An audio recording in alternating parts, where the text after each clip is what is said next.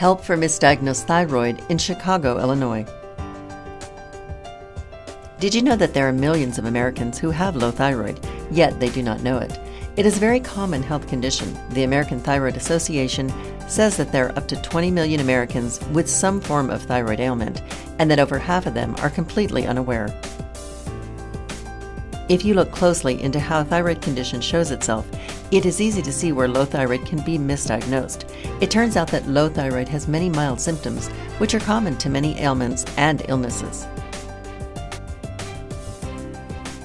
Some of these symptoms may not prompt a person to seek medical attention because they might just write them off as minor inconveniences. It is only when a symptom sticks around long enough to significantly annoy the person or cause them pain that they seek out medical help. One such symptom is a two-part connected symptom: weight gain and constipation. People can and do experience weight gain and constipation on a daily basis, but they rarely make a doctor's appointment specifically for those things. Do you have one of the many symptoms of low thyroid? Is it one which can be blamed upon many potential causes? Have you been putting off a checkup for too long? It's possible that you have thyroid dysfunction causing your health issues.